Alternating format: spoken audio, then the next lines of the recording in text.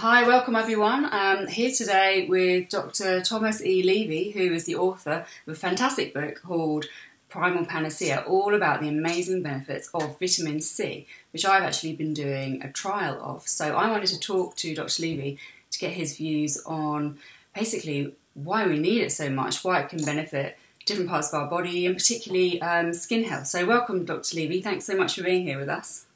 My pleasure, Kate. So can I just start off by asking you, I actually watched that Vitamin Summit too, which you were a part of, and I heard you say that the body's main fuel is vitamin C. Now, and also that you said there are about 19 different ways that it can actually help the immune system. So I wondered if you could maybe start off by telling us a bit more about that and why it's such a crucial vitamin. Well, vitamin C is in fact literally the fuel that the body runs on.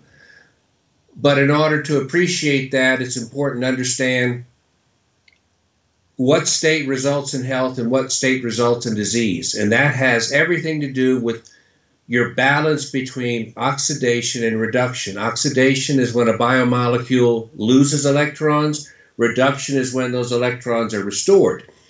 And at the tissue level and the organ level, when you oxidize a biomolecule and you take the electrons away, for the most part, you render that biomolecule functionless. It can no longer work. It can no longer do its normal biological or physiological activity. And when an antioxidant, such as vitamin C, but not limited to vitamin C, can come along and redonate electrons to the oxidized biomolecule and bringing it back to what's called the reduced state, you restore normal function for that particular biomolecule. And it might be an enzyme, it might be a protein, it might be a sugar, it might be a component in the cell wall, whatever it is affecting transport function into the cell. So any antioxidant can reduce an oxidized biomolecule, but it turns out vitamin C is probably the best at it because, number one, it's a tiny molecule, very similar to glucose, so it gets penetration into all the different areas of the body, all the tissue types, into the brain, across the blood-brain barrier. And also, it contributes 2 electrons per molecule, which most antioxidants probably contribute 1. Okay, so that makes it doubly potent, if you will, at this function of reduction. So is it the only one that contributes 2 electrons? Is it the only antioxidant that does that? Is that what kind of makes it special?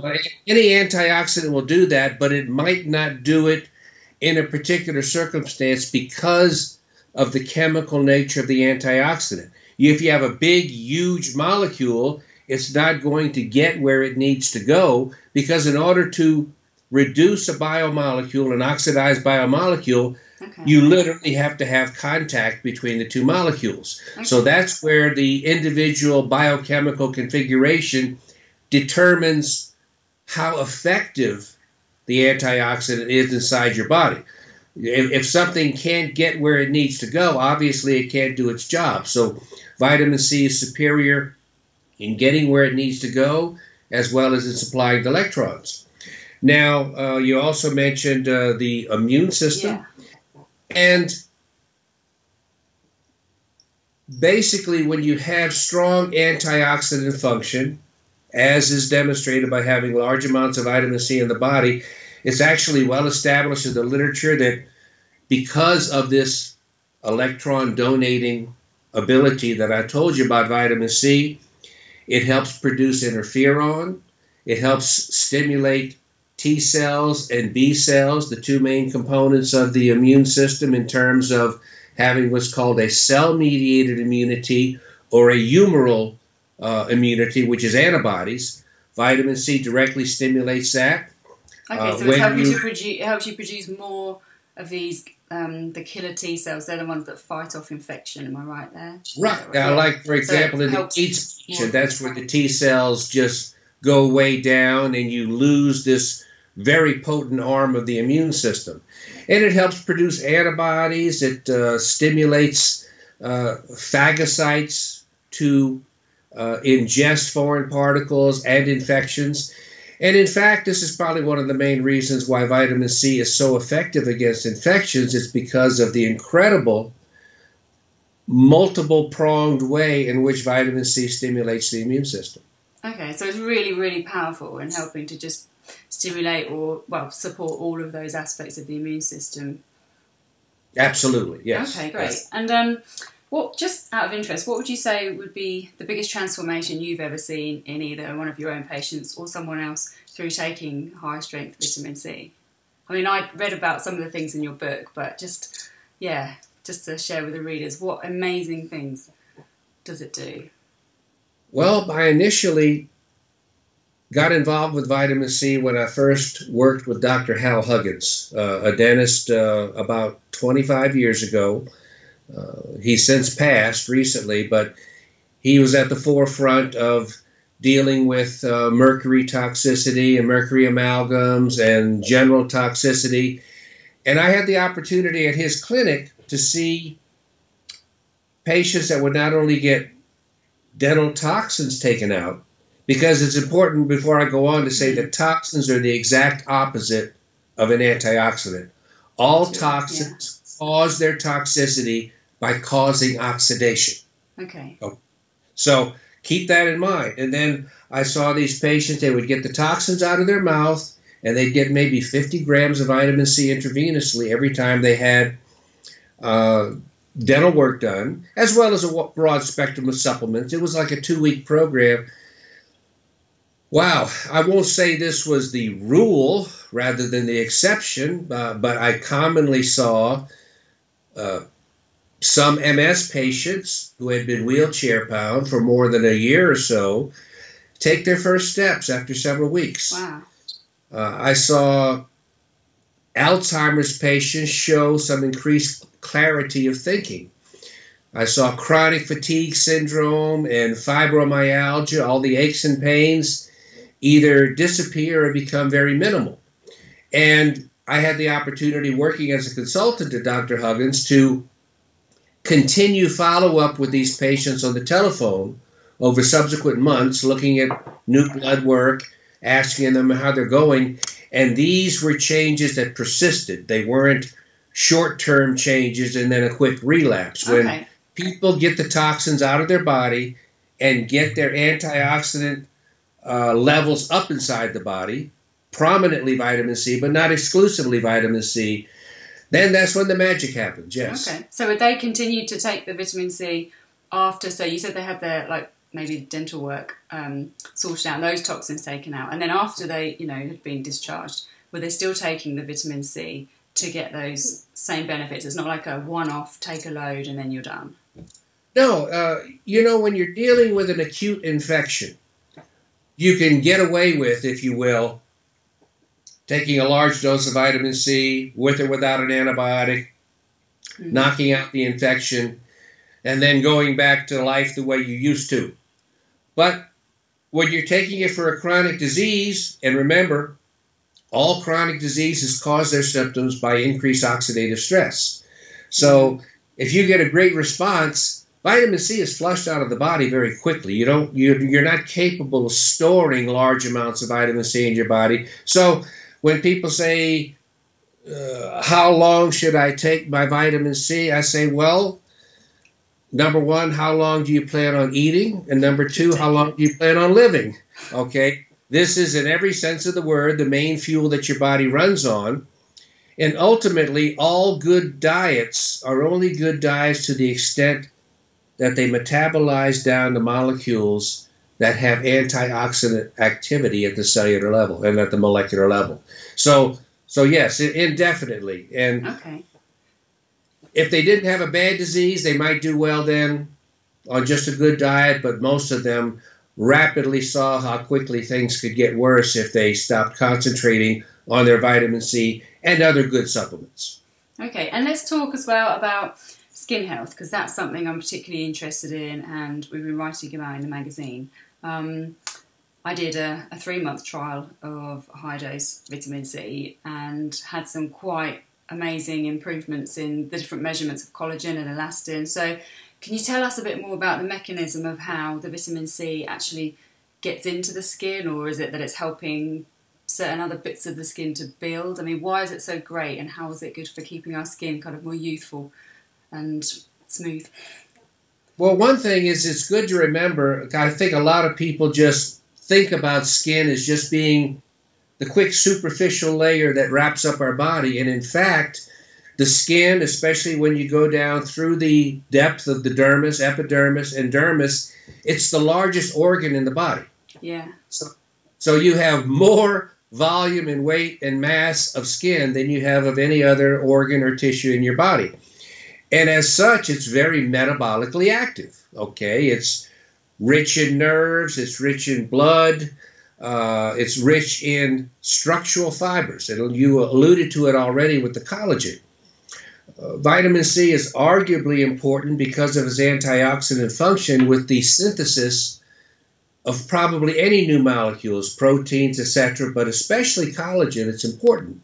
So when you get older and you start to have aging changes in your skin, it's the same as an aging change anywhere else in your body, which means that the net ratio of oxidation to reduction is steadily increasing in your skin, as it is anywhere else in your body. And as you get more oxidation and less reduction, more oxidized biomolecules, less reduced biomolecules, then you start to lose the turgor. You know, the turgor is where you pinch the skin and so if you pinch it and it bounces right back again. Yeah. In an old person, you have a little pyramid of skin there for a few seconds. My hand's starting to do that. And so yes, it's intimately related to that. The skin, obviously, or maybe not so obviously, is very important to detoxification. One of the main ways in which we get toxins out of our body is via sweating. And just because you don't see sweat doesn't mean you aren't sweating. You're sweating all the time and quickly evaporating it and getting those toxins out of your body. But again, as you get older and those toxins don't get out as effectively, then they start to build up in the skin. And as you build up toxins in the skin, you're going to get all these aging phenomenon as well. So then the vitamin C can help with the detoxing side of things as well as the collagen structure and keeping the skin smooth, as it were. Kind of helps with both of those things. Yes, okay. That's correct. And in terms of specific conditions, I mean, I sometimes get odd patches of eczema, although I have to say it's pretty much gone actually now since I've been taking the high-strength vitamin C, but also a good probiotic liquid. Do you advise people that may have like psoriasis or eczema or any other kind of dermatitis skin condition, is vitamin C going to really help them with that? Well, I don't want to sound like no thought goes into this, but vitamin C helps everything because all disease processes relate to increased oxidation. And if you're taking enough vitamin C and of the correct form and the correct type of administration and dosage such that you get vitamin C to the areas that have been oxidized, you will get improvement. You know, that doesn't mean cure, that doesn't mean resolution, but you will get improvement. Okay. Now, I'm no dermatologist, but I can tell you that skin conditions have a wide variety of etiologies, a wide variety of causes. Sometimes when the cause is the fact that you've built up a lot of toxins inside your body, and there's certain areas of your body where you sweat more than others, those will manifest as cutaneous lesions as the toxins get concentrated in that area.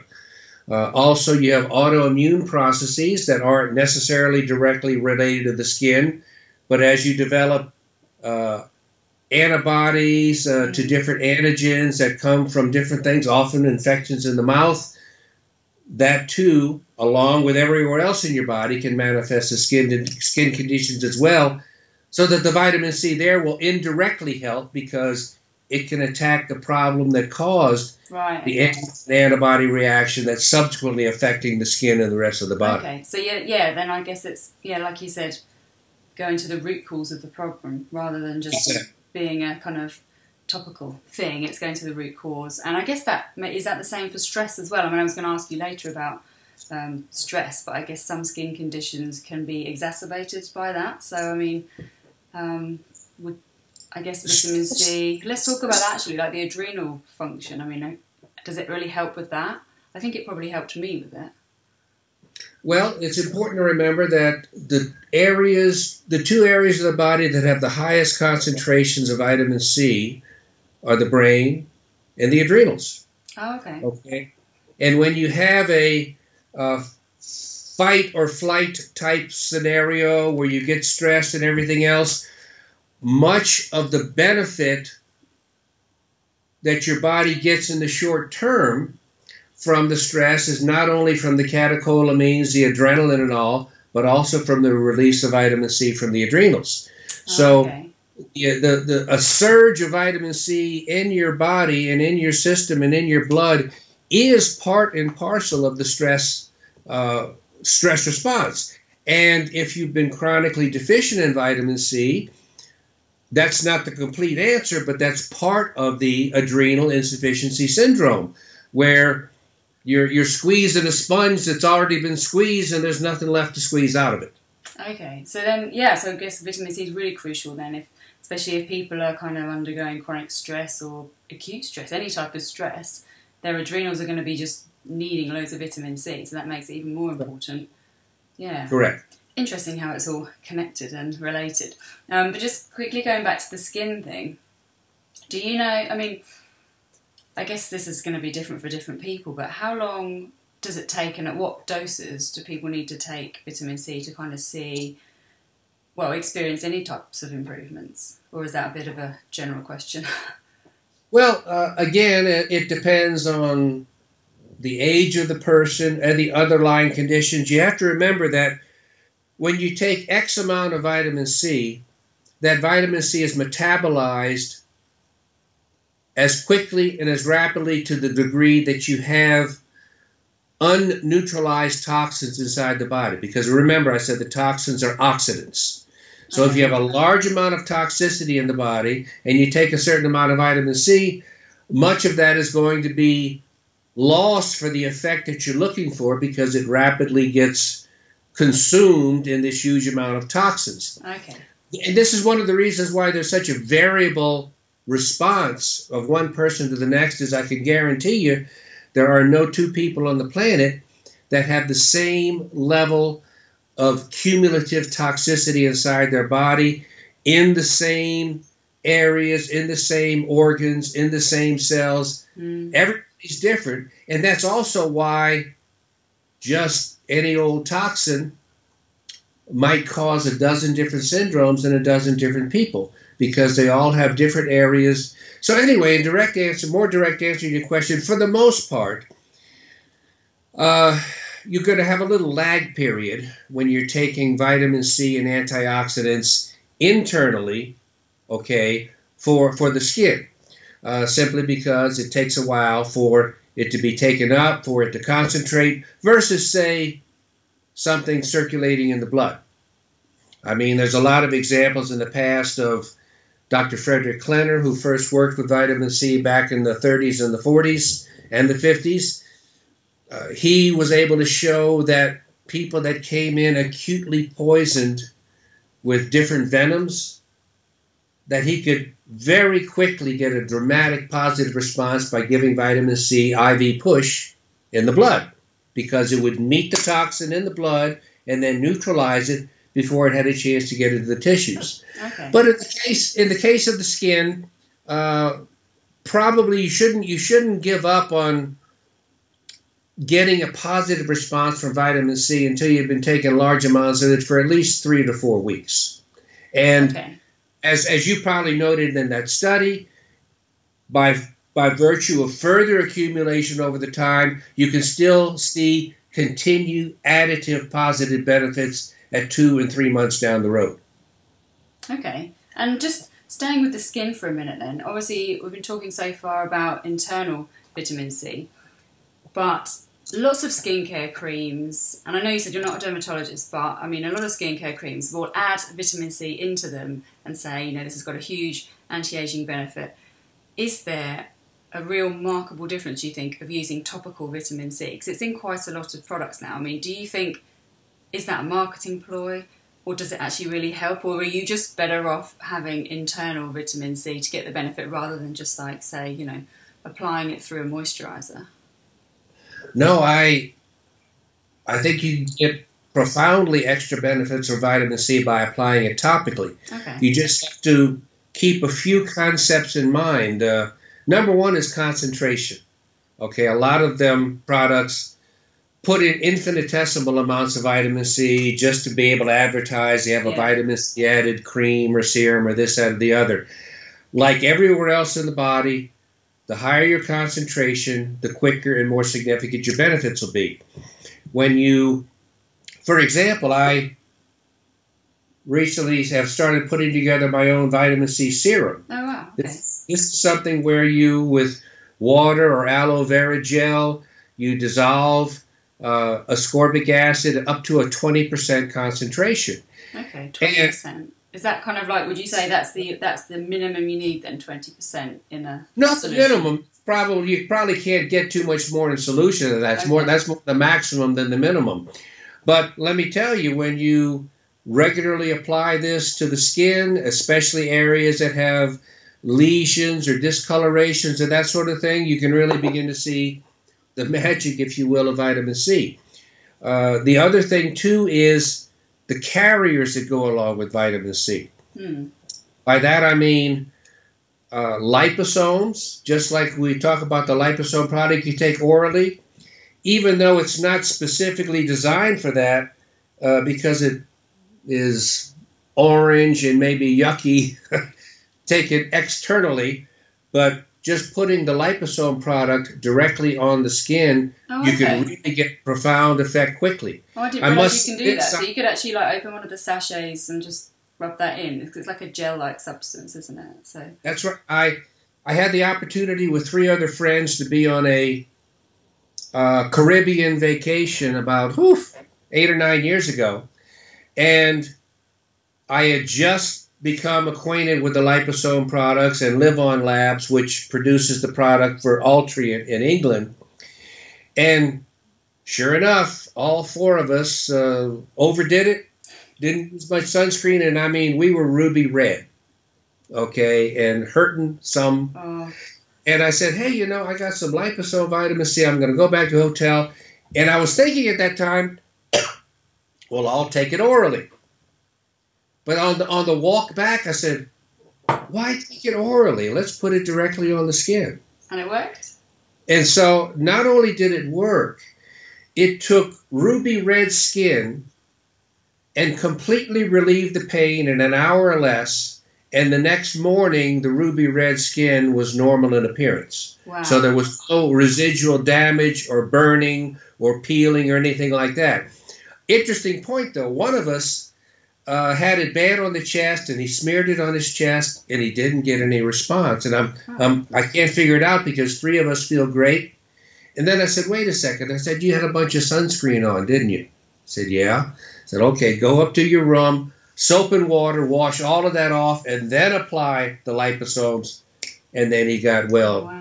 Do you know what? I really wish I'd known that on my recent holiday, because usually I'm so diligent with putting high-factor sunscreen on, and we were in Thailand, and I was under an umbrella. I thought, you know, there's no sun directly on me. I'm only going to be here for a few minutes. I got so burnt. I was just, it was a nightmare. And it was all down my leg and all down my arm and everywhere, and it was so painful. Fortunately, I had some of the Ultra C with me. So I took a load orally, but I never thought to put it on, because I just didn't think that you could do that with it. So I know for next time, I'm hoping I won't get burnt again, because that was bad. I learned my lesson. It might be cosmetically yucky, but when you're red and burning, you really don't care. Yeah, no, my skin blistered. I was so annoyed with myself, because I'm usually so careful with my skin. And I think the sun was basically bouncing off the rocks that were just near the sun lounger or the sand or whatever. It was so hot. So, well, anyway, that's a good tip. Anyway, for anyone that's got sunburn, you can actually apply it. So, no, that's really good to know. I was going to also ask. So it's basically you need it. So if you're going to buy a product, then would you look for ones that have a 20% concentration of vitamin C? I don't know if they have commercial products that have that type of concentration. I have to look. I think there are. Actually, I discovered this little formulation on a YouTube video. So, I mean, you can just go to YouTube and say how to prepare vitamin C serum for skin application. Yeah. And you'll see something along those lines. But no, I think 20% is vastly higher than what you see in most commercial skin products. So people could make their own solution then, effectively, if they just bought some ascorbic acid and mixed it in with, aloe vera gel, did you say? Aloe vera gel plus a little water. They also said you could use, I think it's a gelatin, or just water, and then you finally at the end you just put 3 or 4 drops into your 10 cc's of vitamin E oil, and then it's when you do it that way, it's costs next to nothing. So you keep it in a dark bottle, and once every week or so, you just throw it out and make another little new batch, just so it hasn't oxidized too much on its own. So keep for about a week. Would you keep it in the fridge, or just not if you have a 72-degree abode and you have a nice dark bottle like that? No problem. Okay. But the fridge would be best if you want to go to that trouble. Okay. So talking then of the vitamin C, how many different types are there? Because most people, I suppose, would have heard of ascorbic acid, and that's, I think, the most common type. But can you tell me about the different types of vitamin C and perhaps which ones might be better suited to different people or different conditions? If they're in, do they do different things? Well, there's a huge number of different types of vitamin C, and I'll give you a little detail on that. I'll say on my website, peakenergy.com, I have a whole list of articles, and one of them is called The Many Faces of Vitamin C, which goes in detail specifically as to what you just said. Basically, vitamin C is ascorbate. Okay. Ascorbic acid is hydrogen ascorbate. Sodium ascorbate is sodium ascorbate. And then you can link just about any of the different ions to it. You can have magnesium ascorbate, manganese ascorbate, zinc ascorbate. Okay. So those are all different simple forms of ascorbate. It's really best to stick with ascorbic acid or sodium ascorbate when you're taking large amounts of it, because you don't necessarily want large amounts of an associated mineral. Okay? Right, unless it's magnesium. It's very hard to overdo magnesium. Yeah, lots of people need more magnesium. I keep reading and hearing about. Magnesium, I'll tell you, magnesium is more important than C for what it does. Okay. They're the top two. So, but as far as basic types go, you have, of course, the liposome encapsulated vitamin C that we've been talking about, which even though you take it orally, because it's in these tiny little fat balls called liposomes, they get absorbed so quickly and so effectively, and then they make their way eventually into the blood, and they get inside the cell without the consumption of energy, which is even better than if you take it intravenously. If you take it intravenously, it's unencapsulated. It's not in a liposome, and you need energy to pull the vitamin C inside the cell. So like robbing Peter to pay Paul. So the liposomes are very good at dealing with getting vitamin C inside the cell. And because of this, the liposomes are also sort of like a sustained form of vitamin C. I said before, regular vitamin C gets in the body and out very quickly. Right, okay. Yeah, because we don't store it, like you said. So if you take the powder form, like if I took, I had some mixed up in this water, how long would it take to go through me? Is it like within 24 hours? Would it flush out any that you didn't need? Or? Oh, that's that. I mean, if you're just taking a regular form of vitamin C like that, and you want to keep an optimal blood level, I mean, you need to be taking that stuff 3 or 4 times a day. Okay? So you have the liposome, you have powder, as you just said. Powder is good because it helps neutralize the toxins that are forming from bad digestion in the gut, as well as getting inside a large amount of immune cells, because roughly 70% of the immune cells in our body are wrapped around the gut. So you get a lot in your immune system. They have another interesting form of vitamin C called ascorbyl palmitate, which is fat soluble. Regular vitamin C is water soluble. Ascorbyl palmitate is fat soluble, which allows it to get taken up into the cell membranes around the body and help repair cell membrane damage. And then you have intravenous. So, sorry, it was ascorbyl palmitate. Okay, can you say it again? Ascorbyl? Ascorbyl palmitate. Okay, right. So that's the type of vitamin C that will go into fat.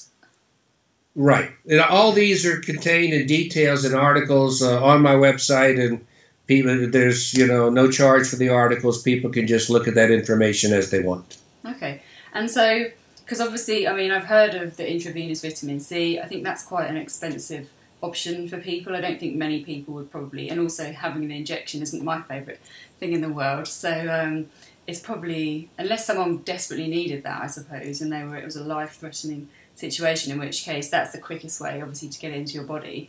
I'm guessing really that, buying the powders and having the liposomal or liposomal versions is going to be more cost-effective for people. And would you advise that, especially, say, for skin health, would you say a combination of powdered and liposomal as well, or is one better than the other? I mean, I know you said the liposomal one is good because it's in the fat, it's in the kind of jelly liquid, and that's able to get into your cells more quickly. But then you said something about the powder being particularly good for the gut health and immunity. That's right. One of our main sources of toxicity in the body is poorly digested food that rots and putrefies rather than gets digested. Okay, and nice. when it rots and putrefies, those toxins are some of the most potent toxins on the planet. So you can directly neutralize those toxins, and also you increase the motility in the gut, and people that tend to be constipated move more easily. So you not only neutralize toxins, you eliminate them before they get absorbed as well. So you get a lot of good things by taking what's called bowel tolerance doses of sodium ascorbate or ascorbic acid on a daily basis. Mm. And how can people, is that just a case of keep taking it until you notice that you need to go to the toilet more frequently? I presume that's what bowel tolerance means. And it is an individual thing you need to determine. Some people will take 2 or 3 grams of vitamin C and then have diarrhea 20 minutes later. Others can take 10 or 15 grams. Others might take 20 or 30 or 40 grams. A lot of it has to do with how toxic is your body. Right. Because when you have a large amount of toxins in your body, it appears that a greater amount of the vitamin C gets absorbed to deal with those toxins. Whereas when you have less toxins in your body, a smaller amount of vitamin C gets absorbed, and more of it makes its way down to the colon, which pulls fluid in and causes the loose bowels of the diarrhea. But most people can figure out a dose where they can get close to the bowel tolerance but not hit it if they don't want to deal with the diarrhea.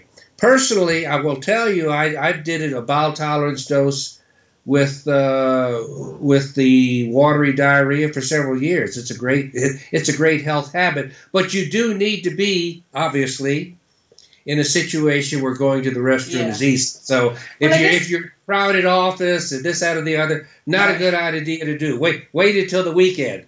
But if you're working at home on books or this, that, or the other, and you have your own situation set up, no problem. Well, I guess that's maybe a good tip for people to know too if they are constipated, and I'm sure lots of people are, that actually one way to deal with that, and I think magnesium as well, that will also, if you take too much magnesium, will do a similar thing. When you get a colonoscopy, that's what you get, magnesium citrate. Oh, okay. To clean you out. So no, vitamin C and magnesium are probably the two most bowel activating supplements there are, if you will. So in terms of dosing then, is it possible to overdose on vitamin C? Are there any side effects? No. Other than the loose stools, but, could anything bad happen? You know how effective vitamin C is and how badly it dents the pharmaceutical market because you just see the same articles written month after month, year after year, where they try to raise concerns. I even saw an article the other day that said vitamin C, high-dose vitamin C can be bad for your liver. It's quite the opposite. Nothing could possibly be better for your liver than to take large doses of vitamin C, because the liver is sitting there dealing with detoxification.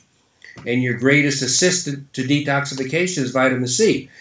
But I will say this, and it's important for the listeners or the viewers to know this: there has never been a set or defined level of toxicity of vitamin C. In other words, there's no amount of vitamin C that's ever been found to be uniformly toxic, no matter what the level is. Wow, now, that's interesting. Think this. If you sit down and you have like 3 or 4 gallon jugs of water in front of you, you're sipping some water right now. Yeah. If you if you gulp several gallons of that over the course of the next hour, 6 or 7 hours later, you'd be dead. Now, all you did was drink water, but you killed yourself. Mm. Does that make water poisonous? No. In the technical sense of the word, yes. Okay. Obviously, but there's no dose of vitamin C that's ever been found to cause any problem at all. I mean, you're just if you're taking it orally, you're limited by loose diarrhea. But the only side effect of vitamin C is feeling well and good health, because you're just putting more fuel inside your cells. Mm. Now, they talk about renal toxicity, kidney toxicity. Vitamin C and just about any other thing on the planet can be toxic beyond a certain point in a person that's not excreting properly in the kidneys. Okay, so that's not anything unique to vitamin C. But when you have normal kidney function, not only is there really no chance of damaging your kidneys, they have a whole host of studies that show that rather than cause kidney stones, vitamin C makes it less likely to have a kidney stone, and also makes it easier to dissolve a pre-existing stone. Oh, so again, really? So some people are saying that it could cause kidney problems, but yet you're saying that actually the opposite is true. And right, mostly what's causing those kidney stones are a ton of other factors, not the least of which is calcium supplementation. Okay. Never supplement calcium. Never, never, never. We'll have to talk about that on a different. I reckon that could be a different yes. talk. We could probably go into that. Yeah. But that's one of the primary reasons that people get kidney stones is their calcium supplementation. I mean, there's many things. You have calcium oxalate stones. There's many, many, many things other than vitamin C that supplies oxalate. Matter of fact, pregnant women have super high levels of oxalate in their urine for whatever reason, but they don't have an increased incidence of kidney stones. Oh, that's interesting. Okay, so calcium is the factor there in stone formation. Wow, I'll have to look into that then. That's something new for me to learn today. And I was going to ask, are there any other supplements, maybe like your top 3, or that you think are really good for skin? I mean, obviously vitamin C. What are the other top 2 or 3 vitamins that you recommend or that you think will really benefit skin? And I'm sure they benefit other parts of the body too. But are there kind of key ones that you find most people are deficient in, or that really help?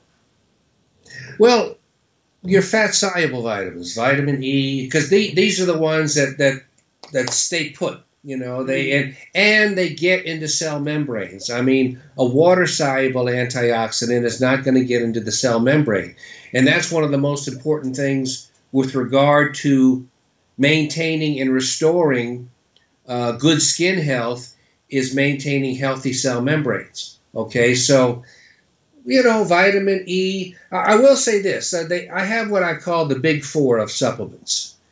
And the most important one is magnesium. Okay, and once you get into the calcium thing, you'll find that magnesium is the antagonist to calcium, and nearly all medical problems are associated with increased calcium levels inside the cell. So and you can't have high magnesium and calcium. They're yin and yang. Oh, okay. If one's high, you take the other one to bring the other one down. So magnesium, vitamin C, of course, vitamin K. And vitamin K works very potently against calcification of the tissues. And then vitamin D.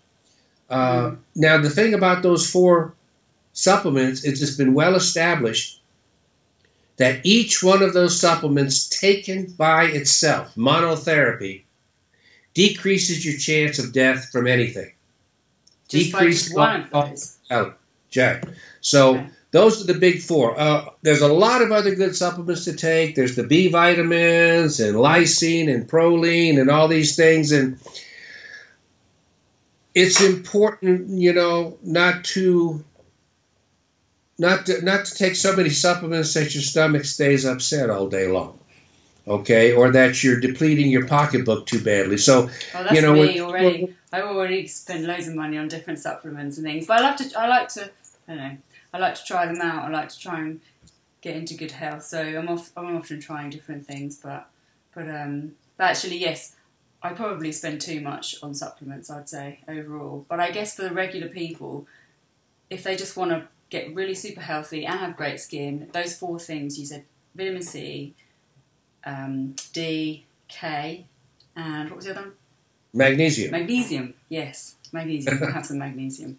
So they're the super important ones. And does the vitamin C kind of help augment other vitamins too? So if you take it, does it help the action of the other ones? Does it make them more potent in some way? Or is it just that they're kind of synergistic? And Excellent point. I mean, you have in your body what I call an antioxidant matrix. Okay? And all antioxidants donate electrons and become oxidized, and before they can be active again, they need to get electrons. They need to be reduced before they go out and do their task. So absolutely, it's been well established that all of these antioxidants work together, as you will use the word synergistic. Mm-hmm. They help recharge the antioxidants that are at the front line, if you will. In other words, where the oxidation is, they get oxidized and the other antioxidants come in and reduce them again, and they continue to have their effect. So yes, you have an antioxidant pool. Your most important antioxidant inside your cell, glutathione. Glutathione and vitamin C are very, very synergistic, one working to sustain reduced levels of the other. So absolutely, they're all synergistic. See, there's this crazy thing out there called vitamin C complex. That's a myth. It's really getting a lot of traction out there about vitamin C is not ascorbic acid, because they have people that are just trying to sell products that have a lot of other things in them.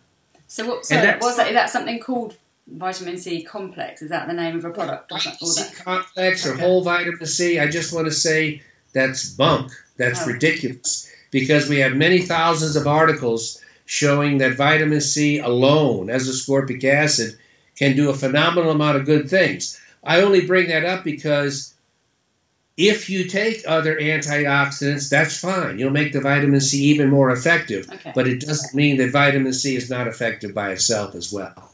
Okay, sure. And then, so just one thing finally for the viewers and listeners, if they think, right, okay, vitamin C, I really need to, I'm not taking any, I want to start.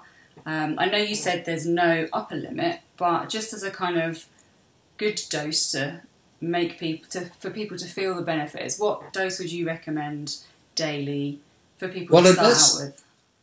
Unless you're in the very small percentage of people that are super sensitive to vitamin C, like I said, there's some people that'll take a gram or two and then they'll start getting the rumbling in the belly and they're off to the bathroom. That's the very tiny minority. Taking something on the order of 2 or 3 grams 3 times a day. Okay. Of either ascorbic acid or sodium ascorbate powder. And then if money is not a super big objective, taking in addition as well the 1 packet of alternate liposomes a day. So, because that's sort of a sustained force, it gets inside the cell, and the other vitamin C is getting down there and helping clean out the gut and neutralize the toxins there. So that would be a good two-pronged approach. Right. To have both of those. Okay, great. And Dr. Levy, just tell us the name of your book again and website where people can find out more if they want to read up on vitamin C, find out more about it. Well, the book where we've talked about all of this is Primal Panacea, okay? And The website is peakenergy.com, peakenergy.com. It has all my articles on there, the ability to get the books. And I'll tell your listeners this too, because, writing medical books doesn't really make a lot of money. It's the more important thing to me is get the message out. So anyone that goes to a website called Levy, my last name, Levy, medfoxpub, medfoxpub.com, levy.medfoxpub.com. There's 3 of my books available for free as ebooks. Primal Panacea, Toxic Tooth, and Death by Calcium, which is something that I'm sure all the ladies that are worried about their skin should be worried about even more when they start finding out what they're doing with those calcium supplements. Okay, well, I'll have to check that one out. That'll be my next on my reading list. Okay, well, Dr. Levy, thank you so much for your time today. It's been really enlightening, and thanks for sharing your knowledge with us, and hopefully we'll speak to you again soon. Thank you. My pleasure, Katie. Nice talking to you. Take care. Thank you.